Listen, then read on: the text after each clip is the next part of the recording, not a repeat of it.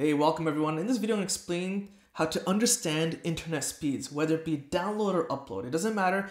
Once you're through with this video, you'll understand both of them. And I'm going to explain several things throughout this video, really simplified.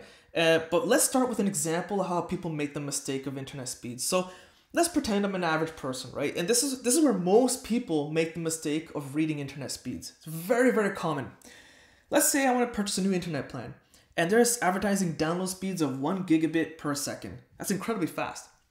Okay, a lot of people think that, hey, if I have 1 gigabits per second download speed, that means I can download a 1 gigabyte file in 1 second, right? And then, okay, of course, that means if I have a 15 gigabyte file, I can download it in 15 seconds. That is actually 100% incorrect. That's not what this means, okay? This means you will download this 1 gigabyte file in 8 seconds, all right? And it means you would download this 15 gigabyte file in 2 minutes, 8 seconds. This is where people make the big mistake. Same thing, if you have a 500 megabits per second download speed, people think you can download a 500 megabyte file in 1 second. 100% incorrect. It would take you 8 seconds. Okay, so we're going to continue on, but before that, a few things I want to mention really quickly is that you should really understand how the internet works before continuing. It's astonishing how many people do not know how the internet works. I have another video explaining it, super simplified. A link to that is in the video description. There's another video I have that explains internet technologies. So for example, if you have maybe cable internet, fiber, DSL, satellite internet is booming nowadays. 56K dial-up, believe it or not, some people are still using it. That video explains how the internet technologies work, the good and bad of each one, and the theoretical speed you would get. So the reason I say that, and it's important for this video too, for example, I have 150 megabits download speed in my house over cable internet. I will probably never ever see that speed or achieve it. In fact, at certain times of the day, it'll go reduced to half that speed for cable internet. Okay, so another interesting video to watch, but we're continuing here. And for the remainder of this video, I'm going to be referring to internet service providers as ISP. Okay, ISP is a very common term. What that basically is the company providing you the internet service. So here in Canada, that could be Dell, Rogers, TechSavvy. In the US, that could be, I think, Comcast and Verizon. So it's who you purchase your internet plan from. Okay, so the most important thing to know, and this is where all the confusion happens, is this top line right here. This is the most important thing in the entire video you're watching. And that is the difference between bits and bytes. So let's talk with networking first. Networking speeds, upload, download, doesn't matter regardless, is always a reference in bits. And bits is always written down with a lowercase b.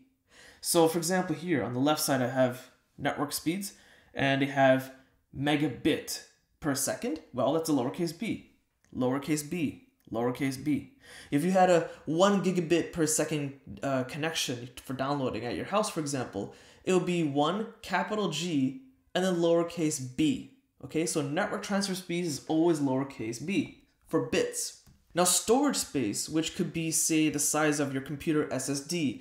It could be the storage space taken up by a certain picture or video file. It's 100 megabytes, whatever it is, for example. It's always referenced as byte. Okay, network transfer speeds is bits, storage space is byte, and byte is referenced with a capital B. This is the difference happens. So on this column on the right, I have hypothetical files sizes. You'll notice as capital B, capital B, capital B. So if it's 100 megabytes, well, it's a capital MB. If it's 1 gigabyte file, well, capital B. Same with 1 terabyte, so on and so forth, always capital B. Now the thing that understand here, and this will explain the formula. It's a very super simple formula. It's so easy. To understand your internet speed and how long it would take to download a certain file, it's simple. It takes 8 bits to equal 1 byte. All right? So some of you already probably realized the formula when you saw this at the top, but let's go through some examples now. So, you know, okay, it takes 8 bits to equal 1 byte. Well, let's start with this one right here. Let's pretend you have a hypothetical download speed at home of 100 megabits per second. Well, you want to know, how long does it take you to download a 100 megabyte file or a 1 gigabyte file? Well, it's simple. Let's start first by taking 100 megabits per second and divide by 8. And that gives us 12.5, okay? So this is how many megabytes you would download within a second. Now with that information, we want to know, okay, how long would it take to download this? Well, now you divide this number, this file size, by this here. So if you have a 100 megabits per second connection, it would take you 8 seconds to download a 100 megabyte file, okay? Now let's pretend you want to download a 1 gigabyte file based on this speed. Well, you divide 1 gigabyte by 12.5 megabytes per second, and it take you about 1 minute, 25 seconds. So the rest is pretty self-explanatory, but we'll continue on with a few more real-life examples, but now you get it. Just take your internet download speed or upload speed, whatever, divide by 8, then take your file size and divide it by this number here, right? So let's take another example. 500 megabits per second would equal to, if divided by 8, 62.5, right? That's how many megabytes per second you would download at. Okay, so let's say I have this connection speed and I want to download a 1 gigabyte file. Well, how long would it take me? Well, okay, using that calculation, it'll take you 16 seconds, okay? So this divided by this will equal to 16 seconds. Pretty simple. Let's take one more real life example, and this is actually really common. Let's say you have an internet speed of 150 megabits per second, pretty common, and you want to download a 50 gigabyte video game, because downloading video games is very common now to your console or your PC tower, whatever it may be. And it can take quite a bit of time. You have to wait. Okay, so let's convert first. 150 megabits converted to 150 megabytes per second is 18.75. Excuse my horrible drawing or writing. It's 18.75. Okay, so how long would it take me to download this? It's going to take me 47 minutes and 43 seconds. Okay, so at this point, if you're satisfied with understanding network transfer speeds, you're done. You can close off this video, hit the like button before you go, and you're set. But for anyone else wondering, hey, why do ISPs advertise this speed and not this speed? You know, why do they advertise megabits per second and not megabytes per second? Same with this, same with this. Is that false advertising? Is that fair to the consumer? Isn't that misleading? Yeah, yes and no.